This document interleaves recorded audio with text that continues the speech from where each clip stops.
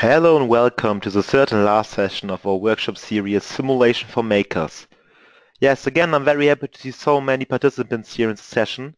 And since this is today our last session of this workshop, we will today make a lot of wrap-ups and also today I want to show you a complete new type of simulation which we will perform together.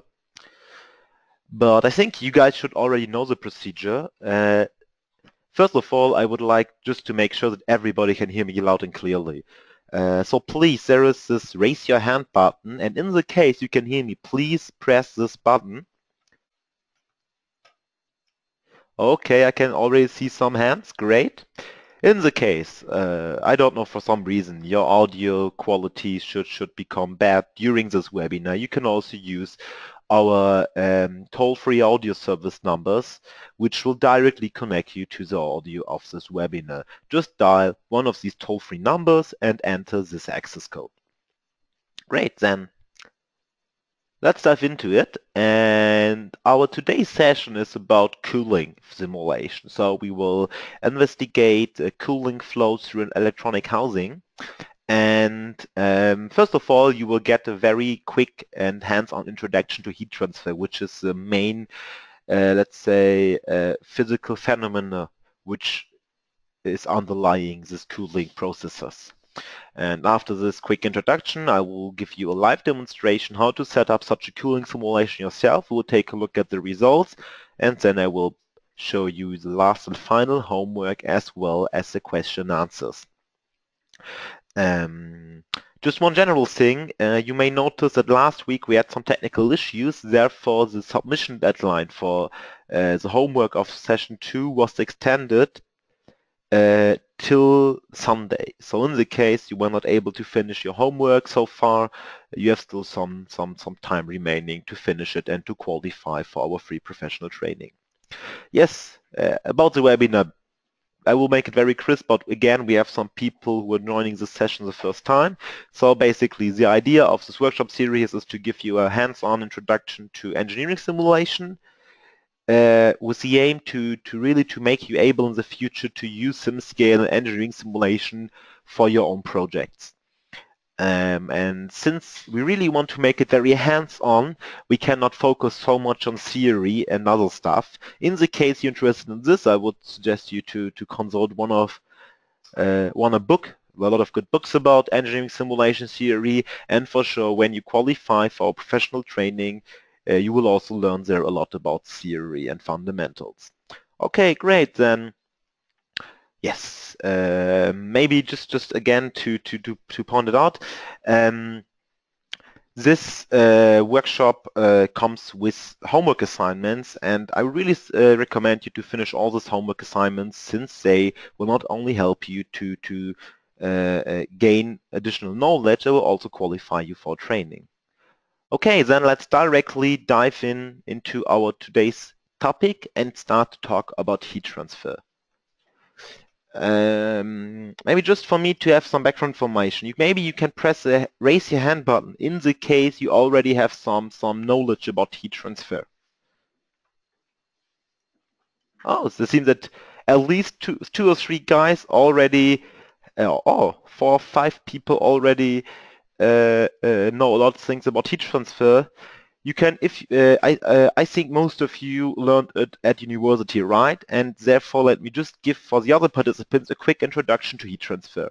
And for sure, if you have a question, you can also ask me. And first of all, what is heat transfer? As the name says, heat transfer describes processes where heat is transferred from one to another body or fluid. And basically, there are three types of, types of heat transfer. The first one is called conduction. And just imagine you have like a block from metal, and one side is very hot because, I don't know, there is a fire on the left side or another heat source. And that's the reason why T1, so the temperature on the left side, is higher than temperature on the right side. And if you wait some time, also the right side will become warmer and warmer. And the reason for this is so-called conduction. This is a very basic phenomena in heat transfer and just means that heat, and this is by the way a general region, heat is only transferred from a hotter to a colder region. And in this case, we have a heat flow called Q, which is transferring heat energy from the left to the right side. And this is really a fundamental mechanism for heat transfer conduction. We will later on also take a look at some examples. And compared to this, convection can be much more complex. We're talking about convection when the heat is not transferred directly or through a solid. We're talking about convection when heat is transferred with a fluid. And in this case, just imagine you have a heated plate and a flow which is flowing, or airstream which is flowing over this plate. And let's assume that this airstream, the fluid, has again a lower temperature than the plate. What will happen then is that we will have a heat transfer from the plate to the fluid, and not only to the fluid, but through the fluid. So the fluid is transporting the heat itself. There are two different mechanisms for convection, but in the end, what you have to keep in mind is conduction means heat transfer through a solid, while convection is referring to heat transfer through a fluid, and not only through a fluid, but through a fluid by its motion. So we're transporting mass and heat at the same time. So convection comes, every case, convection comes also with mass transfer. And the last, and to be honest, not so important for us, mechanism of heat transfer is radiation. And radiation is something completely different. You can compare a little bit to other kinds of electromagnetic waves like light. You don't need any mass or anything to transfer heat through radiation. So you need no solid or no fluid because it's also working in the vacuum. And radiation in the end has this, again, the same principle, just with one difference. Here you cannot say that it's transferred from a heated to a colder region. In the end, everybody, independent from its environment temperature, is transferring heat via radiation. Okay, guys, if you have a question, because I know that's quite hard stuff we're dealing with today, just write a question in the question box and I will try to answer it as soon as possible. Okay, now maybe since we have talked a little bit about this mechanism, let's try to find examples. And I think left is a very easy example. Here you can see just a pot on a heat plate. And here we have a very good example for conduction, because the heat from this plate is transferred through the solid of the pot. And this is, by the way, what we'll see later on this. You cannot really reduce physical phenomena like heating up of a pot only to one of these mechanisms. But the main mechanism here for sure is conduction. Another good example is convection. Is this hair dryer here? Here we're talking about convection because the heat energy is transferred with the mass flow of the air which is leaving the hair dryer here at the outlet. And a very good example for radiation is the sun or stars in general, because as you know, there is a vacuum in space. So there's no possibility for convection or conduction.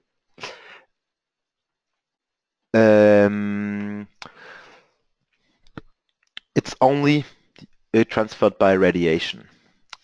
Okay, and then maybe just one very important thing, and this is, I think, the main message you should take from this, let's say, a little physical course. In the end, and this is a question you have to ask yourself every time you want to do this engineering simulation, you have to model your problem. And as I mentioned, there are 3 different types of mechanism for heat transfer. And I would say in the real world, I think all of the 3 types are usually involved. If we just take go look back here on our pod, for sure 99.99999% of the heat is transferred through by conduction. But we also have radiation. We cannot see it, but it's there because every body is emitting heat radiation, and we even have a little bit of conduction here where the water is beginning to boil, because then we have hot steam which is transferring the heat, and this is convection. And I think that's really the message. In most of the cases, the three are not equal important.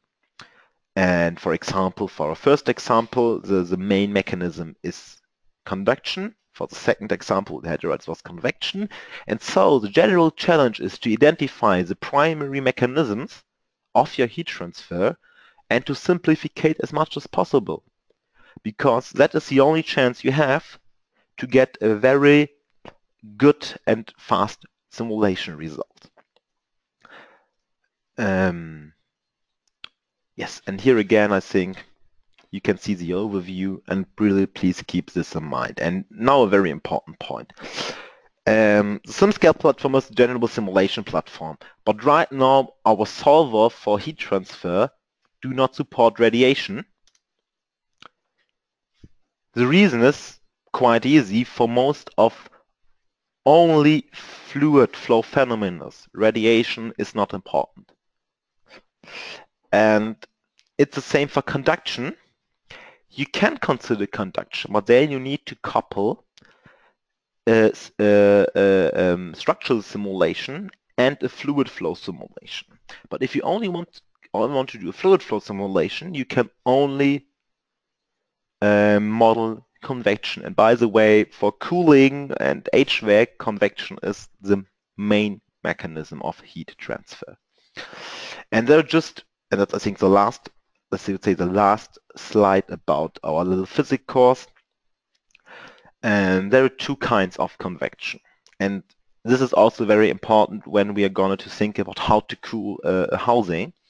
First of all, the so-called forced convection. Just imagine you have a heat sink or several heat sinks like on a processor unit, and then you have a fan. And this fan is now pushing the air around the heat sink. What will happen now is that, and just imagine again, our air should be colder than the heat sinks. We have heat transfer through this horizontal flow, and this is so-called forced convection because we are forcing the air to move above this heat sink, and then it's taking heat energy and transfer it by convection. Another example, just imagine you have no radiator, and some of you may know that modern laptops, most of them do not have a radiator was the wrong word, do not have an umbrella or a fan. For sure it's a fan, not a... And how is that working? That is so-called natural convection. It means, just imagine you have no fan here, but still, if we would assume is at static the flow field, heat would be transferred from this heatsink to the air, and then the air heats up. And when air heats up, density gets down, and then it's rising up. And then it's a kind of natural convection effect, and then the motion of air is not forced by external fan, but by the change of density of the air. Okay guys, I hope you get a crisp introduction into this. If you have any questions related to the really fundamental physics, you can write them to the questions, but in general, this demo was more to open your eyes a little bit and to show you what is a step from becoming a simulation consumer to a simulation maker. And this abstraction process is very important, and right now we will apply our knowledge on a simulation. And first of all, what will we do today? As we mentioned in the announcement of this workshop, today we will try to improve the cooling of a Raspberry Pi. Just as a quick introduction, Raspberry Pi is a quite, I think famous, you can say famous, open source hardware project. And it's about creating a very, very small computer which can be used for different applications. You can use it as a microcomputer and install Linux on it. You can also use it as a control unit for a 3D printer and so on and so on. And some people are using it, for example, as a media center or to upgrade the TV to a smart TV, since it's very small, consuming low energy, and it's able to install Linux on it. And a lot of people, because this Raspberry Pi is shipped without any housing or case, want to design their own housing. And then we come to the problem, because if you make your housing too small, and if you also have too much slot in your Raspberry, it can become too hot. And so therefore our idea today is to compare two different designs for this housing, and then to judge which one is better. And first of all, before we can do such a simulation, we strictly need some boundary conditions. And in this case, we need the surface temperature for the simulation. And here's a very good example how you can get boundary conditions if you really have no idea about your problem.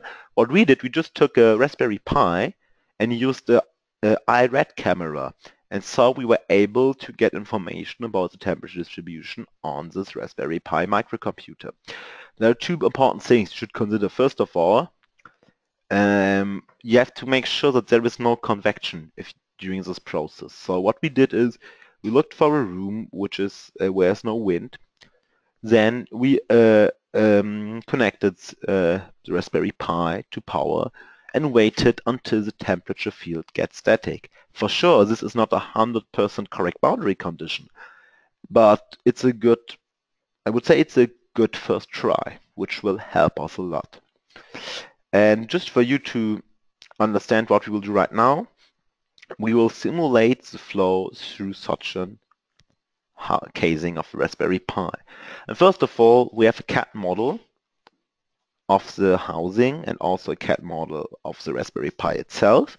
And since we're doing a flow simulation this time, we are not interested what's happening inside the inside the case itself, but we're interested what's happening inside the flow domain, which is bounded by this case, and which is this one here on the right side. So the first step is to isolate this inner volume and simplify it so that we have a good starting point for our mesh. And again, we're doing this time a fluid flow simulation. Once again, the same process. We have to create a mesh while pre-processing, set up the simulation, and then we can take a look at the 3D results and try to get insights. Okay, and then I would suggest let's directly swap to our live demonstration. And here you can see the CAD model. And you will get a project link later on in the tutorial, which contains two CAD models. And these are two different designs for this housing. One is a so-called passive design, which is based on natural convection. So we have inside slots here, outlet slots there.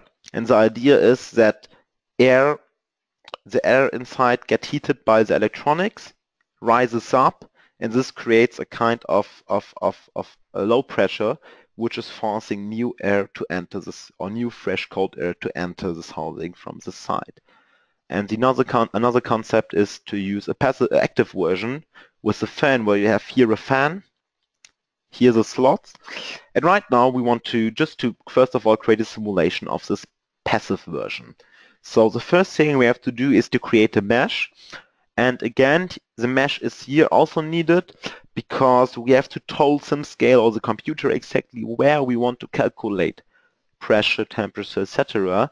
And for this we need a mesh. So it's the same procedure. First of all, we will create a new mesh and select this passive geometry as our base. And then you can see it's added here to our meshing tree, and you can also check directly the bounding box length. So if you have some scaling problems, you can see it here, but these values make sense. Okay, and now we can add the mesh operation. And again, it's quite easy. We can use again automatic mesh algorithm, and we will use hex dominant automatic for internal flow. And so very important, this kind of mesh can only be used for CFD simulations, while set-readable meshing can be used for both CFD and structural simulation. And again, we just have to define two parameters. The first parameter is the fineness. We will choose 3 moderate. And then we have to choose the number of computing cores. 16 should be fine. And there is an additional field here, a list which is called surface with layers. And this is a very important point. So please let's just take a quick look on layers, what they basically mean. And let me just open my drawing tool. Okay. Right. Just imagine you have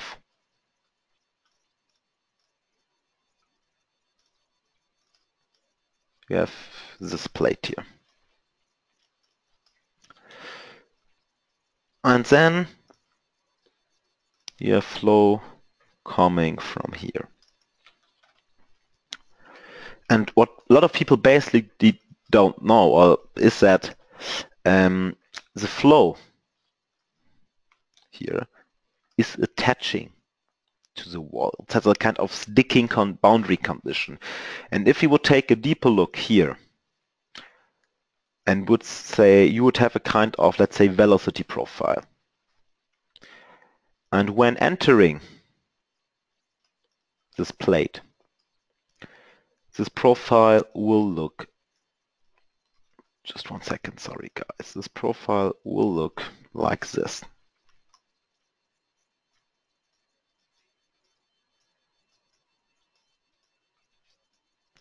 And this here is your y, and this here is your velocity u. So the velocity here on this point on the surface is 0 because the air is there sticking to the surface. And then we have a kind of flow profile here. And this flow profile is very important because it's going to change, and you have a very, very big change in y direction regarding your flow velocity. And now when we're going to mesh it, just imagine you would use a kind of uniform mesh. In this case, that would mean, let's use red, if you would use like two processors, two cells, discretize this.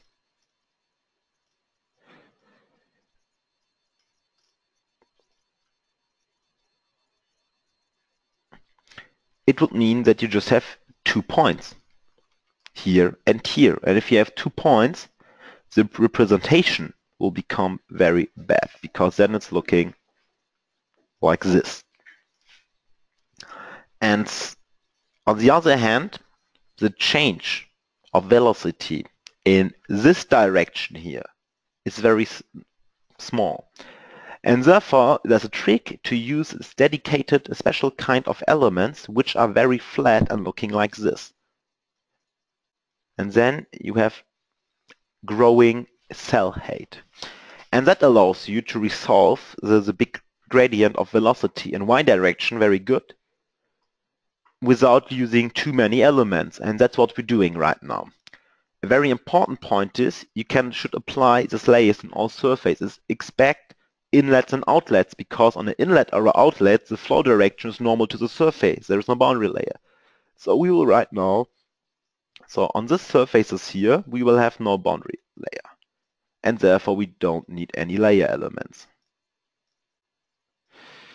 And now you can select on which faces you want to apply these layers. And just a trick, instead of selecting all the other surfaces, I just select the ones I don't want to select actually, and then I use this invert selection, add select from viewer, and then everything is added properly. Right. And now that's it, and we can start our meshing job just by clicking here on Start. Great, then it's time for a little bit wrap up. So I just showed you first of all what you should already know, how to open a project.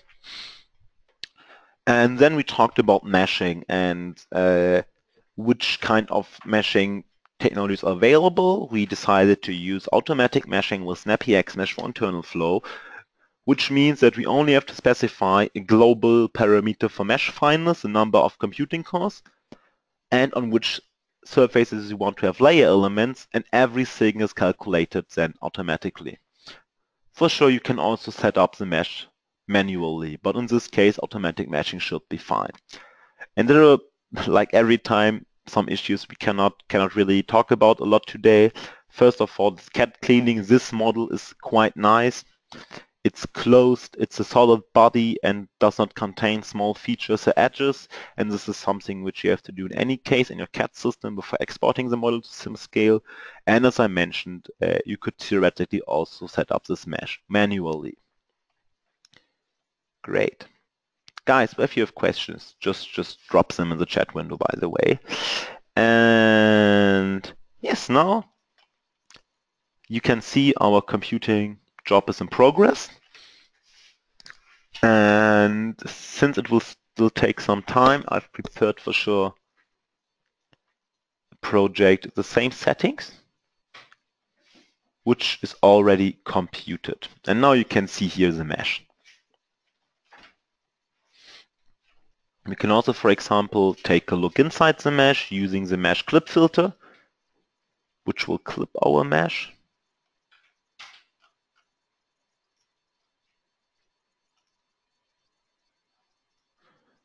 And then, for example,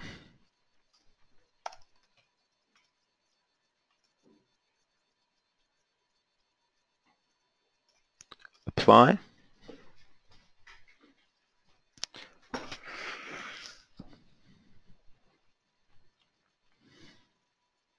It can take some time. Still, it's very computing intensive. But when it's done, we get a really nice insight into our mesh. And then you will also understand why this automatic meshing is so powerful. Maybe just one thing which is very important when we're talking about meshing. When your mesh is finished, you have a lock here. And as long as these messages are not red, everything is fine. And if everything is green, it's even perfect. Okay, now we have cutted our mesh. Let's now, oh, wrong direction. And now we can take a look inside. So here, for example, you can see the layers, which are looking quite good.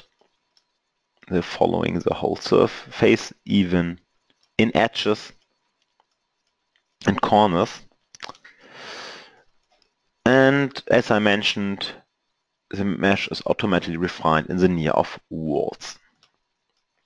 And now we can start to actually set up our simulation. For this, we will switch to Simulation Designer,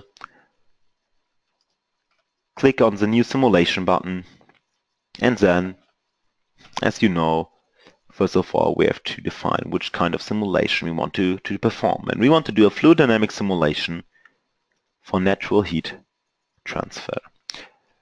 And we will do a laminar. We'll use a laminar turbulence model because we don't expect turbulence for this natural convection. And we will do a steady state simulation. Okay, now click on Save, and everything you need, this whole project tree will be added here. We should just have to follow, and it will guide you to the final simulation. First of all, we have to define which mesh we want to use.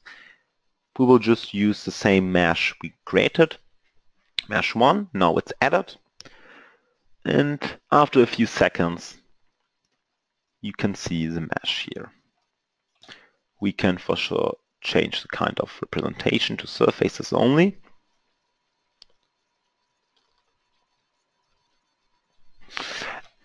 And now let's start. And first of all, this is quite similar to a structured simulation. We have to define which kind of material model we want to use. And for this, click on the material item in the project tree, click on this Add Fluid Material button. And then you can here define a fluid by some material parameters like molecular weight, viscosity, etc. And right now you could theoretically, for I would say every fluid in the world, especially for industrial fluids, you will get a kind of fact sheet, and you can just get all this information there. But we also have for sure a very nice material library, which includes all materials properties for the most common fluids, for example, in our case, air. Click on Save. Then everything is automatically updated, even the name, and then you just have to assign it to the fluid zone. Click on Save, and now this element becomes green. Okay. And now we come to something which is a little bit more complex to understand. Okay, let's try it like this. You see we have initial conditions and boundary conditions. And in the last sessions, we just ignored the initial conditions because they were not important for us. Here they are important. And just for you to understand what initial conditions basically are, let's try me to give you a very easy example. Okay. You maybe ask yourself how exactly these tools are calculating the flow, how the simulation is done from the mathematical point of view. And in the end, there are equations which are very old, like 250 years old. Most important is the so-called Navier-Stokes equation, which are describing the motion of a fluid completely with a momentum, a mass, and the energy. Energy which is checked. Now, the big problem is, in theory, this equation, you could take this equation theory and solve any problem analytically, but unfortunately, the equations we are using for simulation are not analytically solvable. You can only solve them numerically. And now I think that's the point. In the end, we're using an iterative approach for this. So it's not like calculated directly, but it's calculated step by step. And in the end, the initial conditions are used as starting solution for calculation. As I mentioned, you should keep in mind that simulation results can only be approximately only. And in the end, the applied numerical method operates in a loop. It takes the latest result and uses it as an input for the next result. And therefore, we need any kind of start values, initial values, and this is what we're defining here.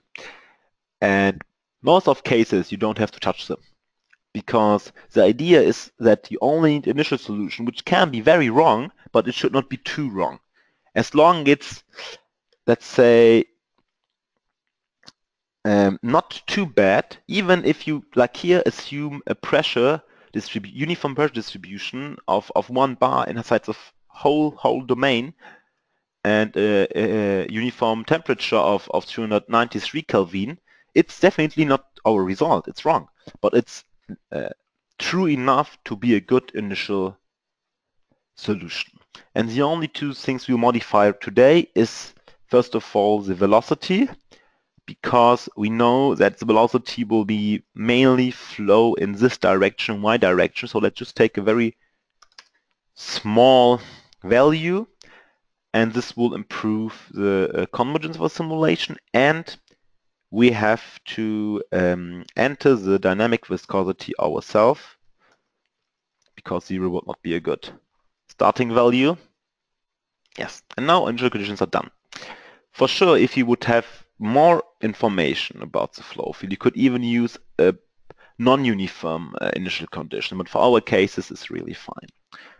In contrast to this, the boundary conditions, they are not used for every simulation step, and they're describing how your model is interacting with its environment. And we can add new boundary conditions by clicking this Add Boundary Condition button. And now let's just start to create boundary conditions. And let's start with the side inlet, which is here, with these 3 surfaces. And call it side inlet. And this is what kind of boundary condition do we need here. And for this, you just ask yourself, what do I know and what do I want to learn from the simulation? And a good example here is, actually, we don't know in which direction flow is entering or leaving. We just think that main part of the flow must enter the domain here, and main part of the flow which is flowing through this slot will leave the domain. And therefore, we will use a custom boundary condition, because what we know is that for velocity, we don't know anything. We just, and for this, a special kind of boundary condition, pressure inlet velocity, which is calculating the velocity here based on the pressure difference on the left and the right side. About the pressure, we know a little bit more because we know the environment pressure and the environment gamma, which is the ratio between different kinds of pressures. You know, we have static and dynamic pressure, etc. And what we also know is that the temperature here should be environment temperature. So we can use fixed value for temperature. And the same for the viscosity, which is fixed. And now we just have to assign it. I've already selected this facet, add selection from viewer, and it's done. Now we have to create something similar for this top inlet outlet. So let's call it top inlet outlet. And again, we need a custom boundary condition here. And again, we don't know the velocity, but in this case, we will use pressure inlet outlet velocity. The reason is that we here really are not sure what is happening. It can also be a big backflow. And also we don't know pressure temperature distribution here. Therefore, we have to use pressure inlet outlet velocity instead of pressure inlet velocity. Pressure, we don't know, so for sure we know it's again total pressure. What we don't know is the temperature, so we'll put gradient to 0, which means I know that I don't know the value and I know that it's a static value, and now we have just to select again these top faces.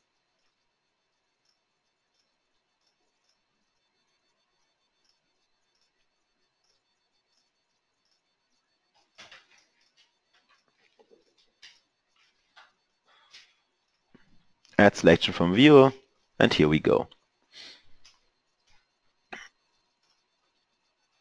Next, we need a boundary condition for the different parts we have here.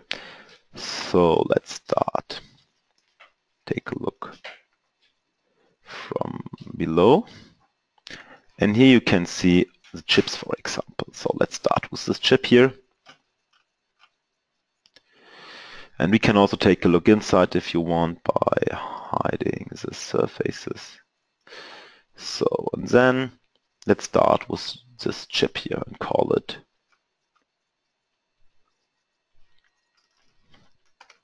chip 2.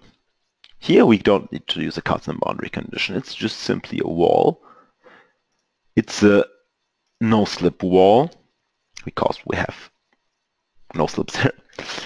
And that's important, now we can define the temperature here. And if we take a look back at our presentation,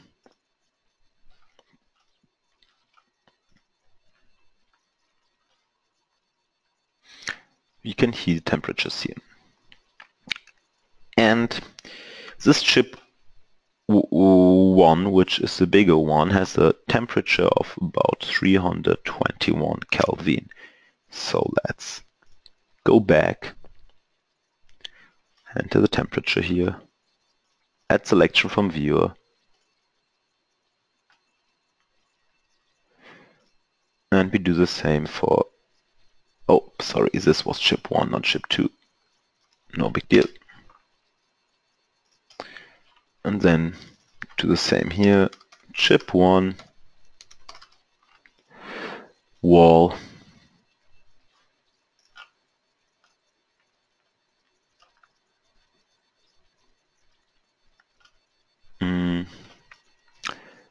and then, sorry, let's first of all, here, you can call it chip 2. No, we have to select the faces here.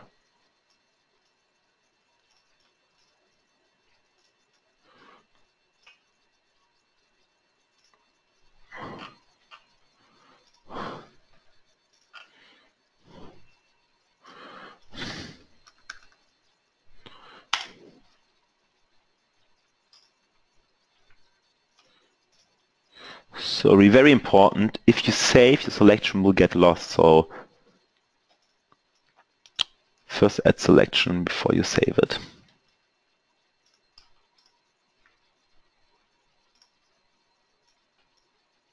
Save.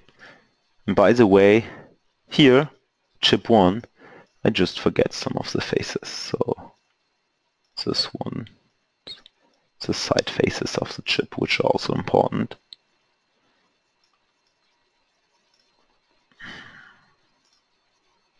If we now take a look at the whole selection, everything is selected, great.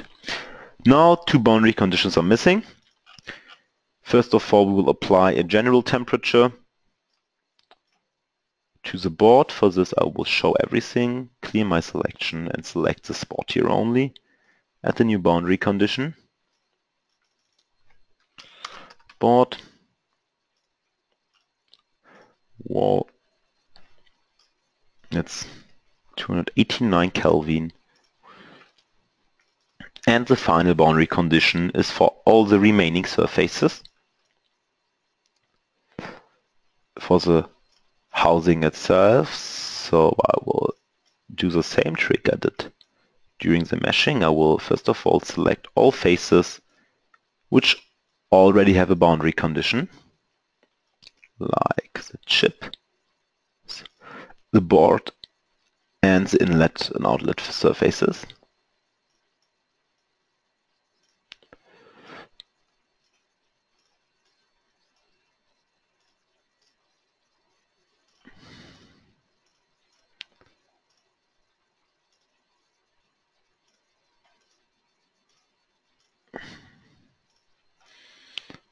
Same here.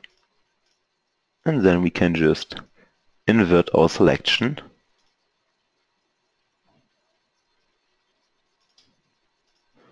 Selection from viewer. And now we finish our boundary conditions. Finally, we have to adapt some numerical settings.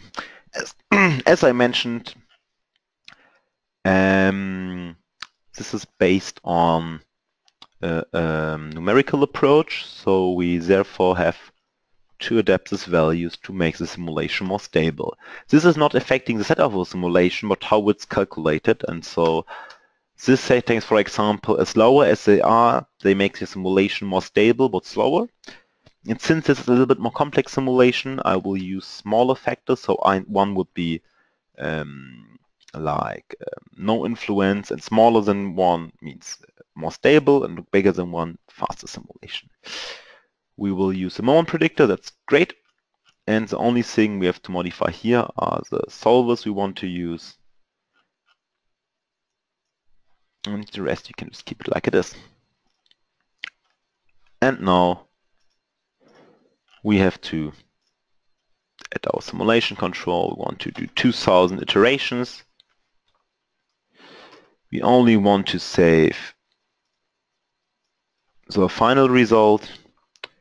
We want to use 16 cores and have a maximum runtime of 16,000 seconds. And now what you can do is check the simulation Oh, and here you get a warning, some faces are missing a boundary condition assignment. Then let's just take a look what could be missing. And for this, the easiest is just to, another good trick, select the assignment and hide it. And if you do this, you will see which faces have no boundary condition.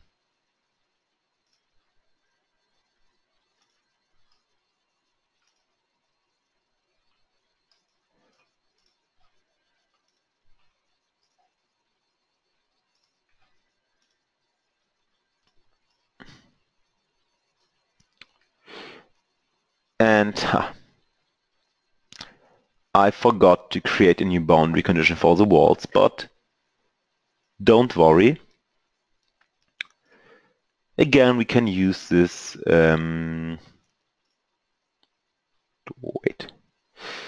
What we can do right now is just to hide selection, hide the selection.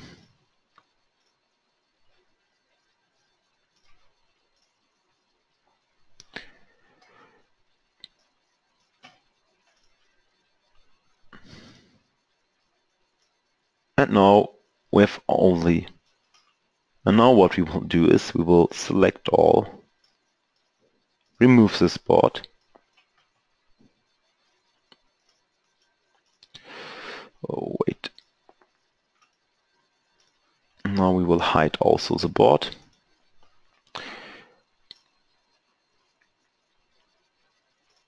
Clear this boundary condition first. Create a new one. Call it walls. Now we can add the selection.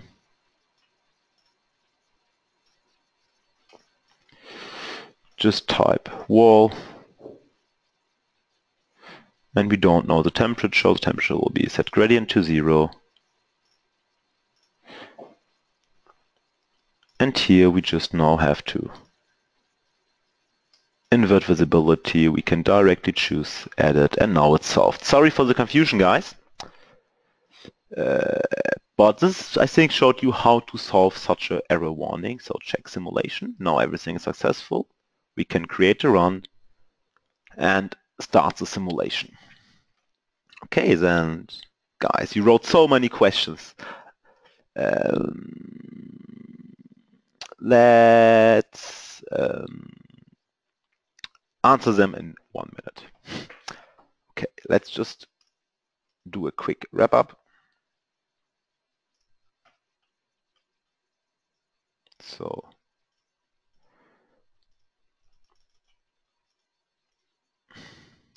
I showed you general CFD analyzes types, how to create a simulation. We assigned the mesh, defined materials, and talked a lot about initial and boundary conditions. Advanced topic C would be numerical solver settings and advanced solver control. These are two things which I just showed you what to do, but not really were able to explain you why you have to do it. And this is very hard really to understand because it has to do a lot with math and high-level physics. But if you're interested in this, check out our documentation and you will get all your questions answered. And now, after some time, when our simulation is finished, we can take a look at the results. First of all, I would like to answer some questions. First, David asked why we didn't use the thermostructure analyzers. And the reason is we were interested in the heat distribution within the fluid domain. And therefore, it's not it's a fluid. We need to do a CFD analysis. Theoretically, we could couple both, do a thermostructure and a fluid flow analysis, and then couple both simulations to get best results. David, does it answer your question? If not, just let me know. Next question is by Ken. He wants to know where have you put the initial speed. Ken, that's a good question. And to make it, to be honest, this value is just, it's just my experience. I'm doing simulation more than 10 years. And as I mentioned, initial conditions are important because if they are too much away from the final result, your simulation will interrupt. And I just thought, well, if it works like I think, the main flow direction must be in y direction, and I test a little bit, and 0.1 meter was working good. Ken also wants to know what is that gamma. Maybe you should take a look at it. As you know, there are different kind of pressures. When we're talking about pressure, a lot of people think there's only one pressure, but we have a static pressure and a dynamic pressure, and a total pressure. This total pressure is the sum of dynamic, static, and height pressure. And gamma shows you, it's like giving you how the ratio is between these different pressures. So a total pressure in gamma is enough to calculate all other pressures out of it. And Ken also wants to know if we can define a power. Yes, yeah, another kind of boundary conditions. You can also use heat flux boundary condition instead of a fixed temperature, as Axel asked, and you can also define power. Just give it a try.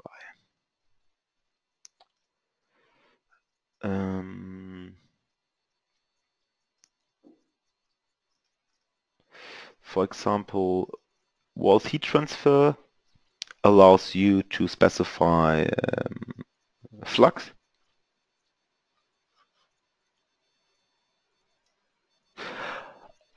Oh, Ken, yes. Come back to your questions. The gamma. This gamma I used 1.4 is the gamma that I assume for the environment flow. So that's the reason why I only use it for inlet and outlet. And 1.4 would be the right value for 20 degrees. Yes.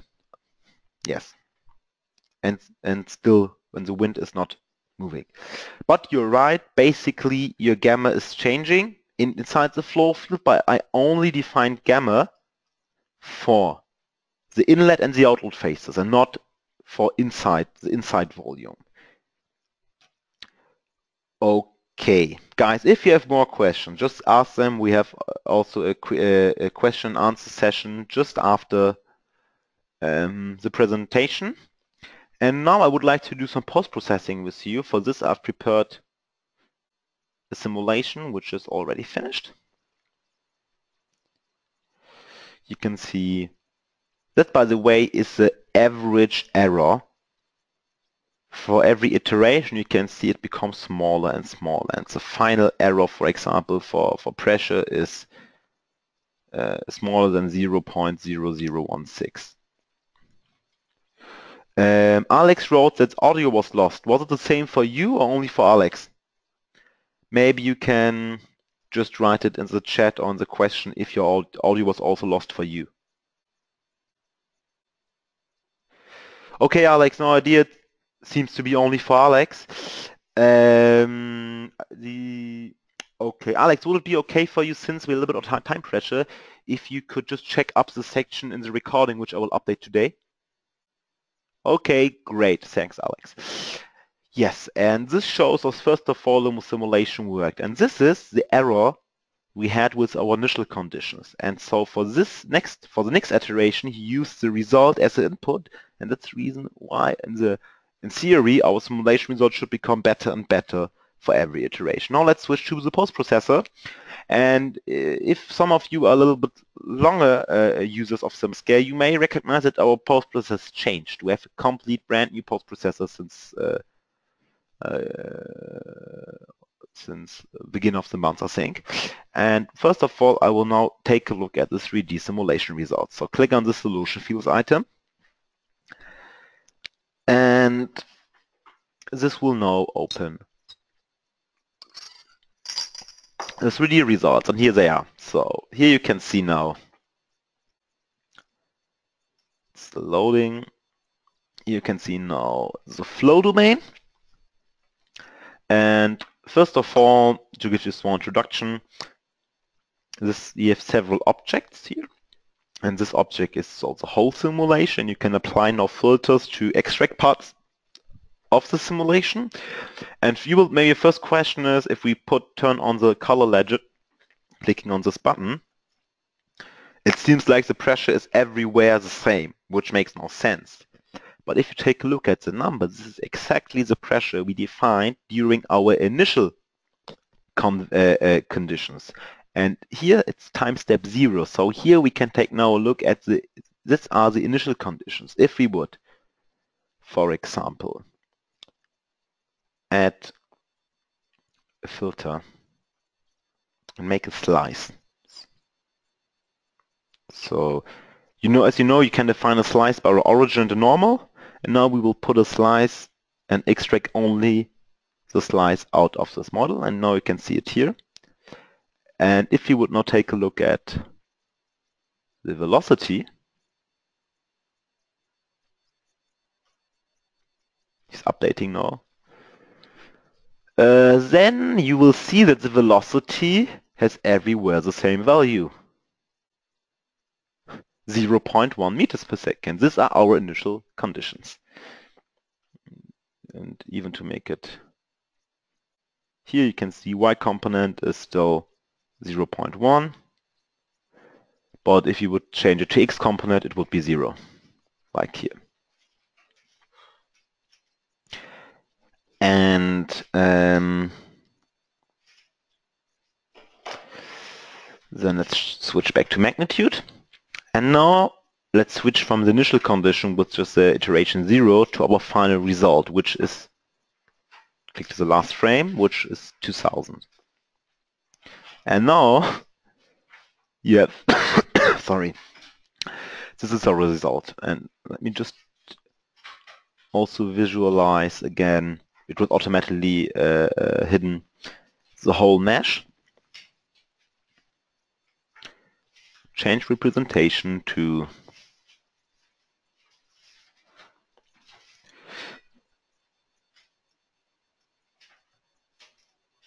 and then we can make opacity to it.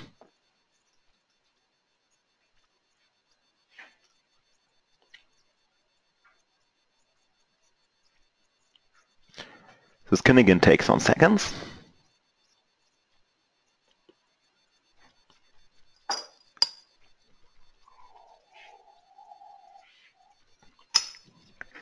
And now we can take a look inside. So now we can for sure move the slice also. And here we can, for example, just define an offset in x direction, let's say 1 centimeter.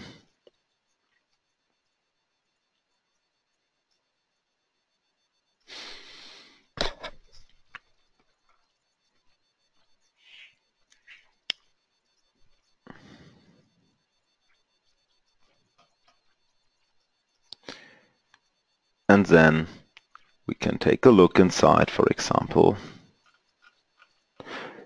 And we can now take a look on whatever we are interested in, like velocity, but also you could take a look at temperature.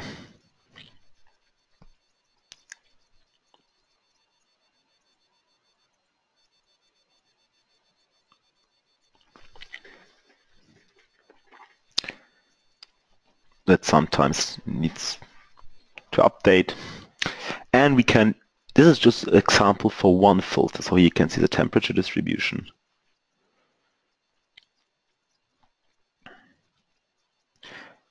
And we can even apply a lot of other filters. So let me remove the slice, hide it. That's very important. If you want to apply now the next filter, please select before in this tree the simulation one, otherwise you will apply the filter on the slice. Now we will add a filter and create these streamlines.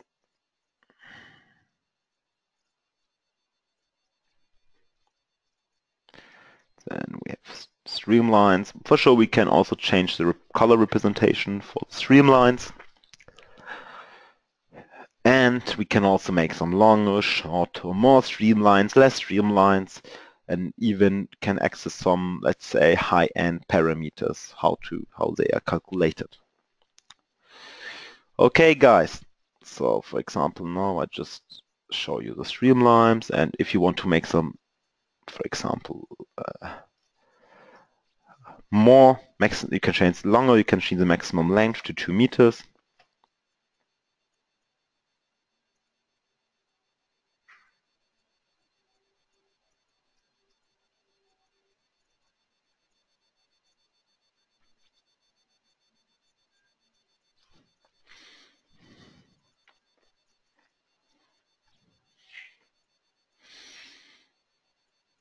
Okay. Great, I think this was the first introduction, and I really suggest, guys, play around with the tools, try what you want to try, and please share your insight in the forum. Okay, then I think we are nearly done. I showed you how to change a time step, how to hide and show objects, and how to create slides and streamlines.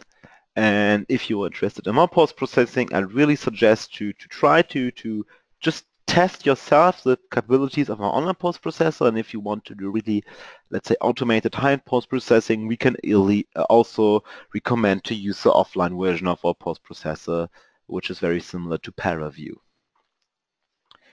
Okay, guys, now, first of all, thank you very much for your attention. And right now, before we'll start to talk about your questions, I would just like to present your homework assignment to you. And this week, we want to put you into the seat of a, let's say, HVAC engineer or of electronic device engineer. And the aim of this exercise is that you guys should investigate 2 different cooling concepts for a Raspberry Pi housing. The 2 variants differ in terms of their underlying heat transfer mechanism. We have on the left side the passive version, which we already simulated, where we have no fan, where we have only natural convection, and which has a kind of passive cooling. And on the right side, we have a design where we have forced convection and a fan, which is forcing the flow to stream through this case. And you have to, in the end, what you have to do is to mesh both geometries. It's exactly the same procedure. And then to set up 2 simulations, which are very equal. The setup is quite equal for both. On simscale.com/make is for sure the wrong link. On simscale.com, you will find, yes, again, step-by-step instructions, which you can use to set up the simulation yourself. And I don't want to confuse you, therefore, within this homework, you will use a so-called fan curve. In the end, you don't have to understand it. You will just use it as input. But maybe because some of you are interested, this fan curve in the end is just used to characterize a fan, and it shows the dependence on flow and pressure increase.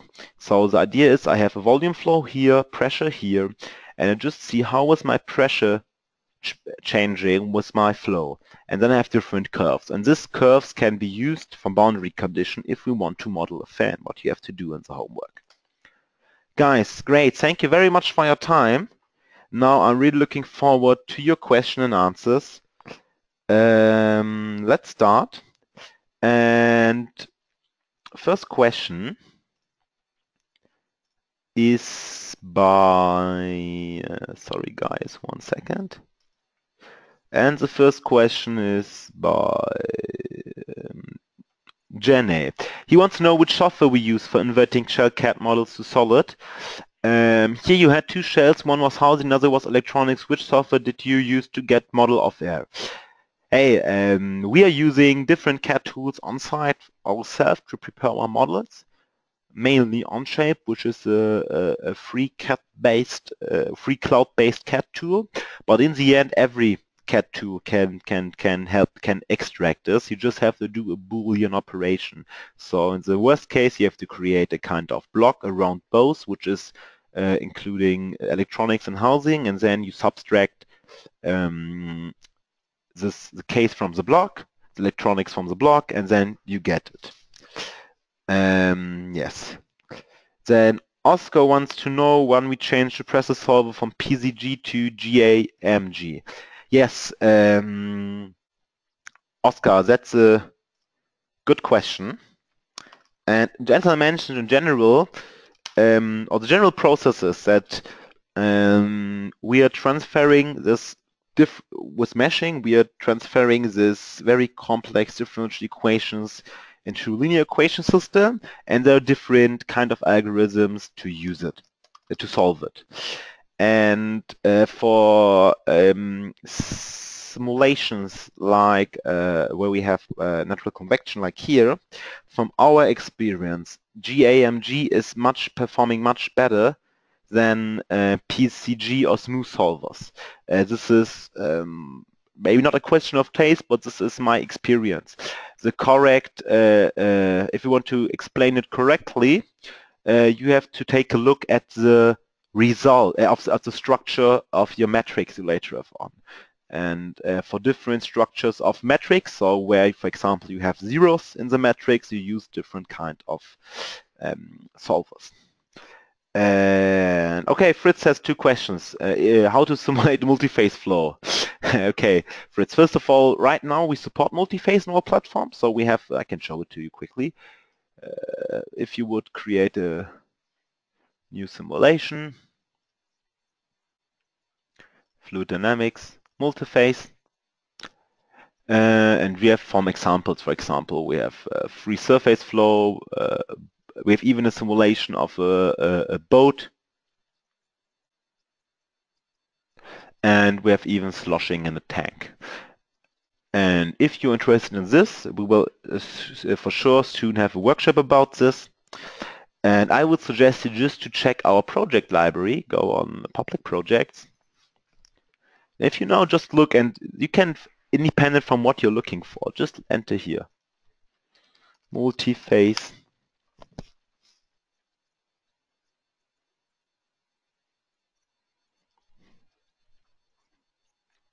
And then in some seconds, let me show it to you. Wait, sorry. Here. And then you have an overview of our public projects, which are about multi-phase. Okay, guys, then. Thank you very much for your time. It was a big pleasure. If there are no questions anymore, I just can say thank you very much on behalf of the whole SimScale team. It was a big pleasure to work with you. I'm really looking forward your homework submissions. A lot of people I've already submitted the first and second homework. And yes, it was great fun for me. And if you have any feedback, please share it with us. If you have problems, use the forum. And I would love to see you in the future as active members in our community. Have a nice weekend, guys. Yes, let's keep in touch. Maybe you can join soon our next very interesting workshop series. Bye.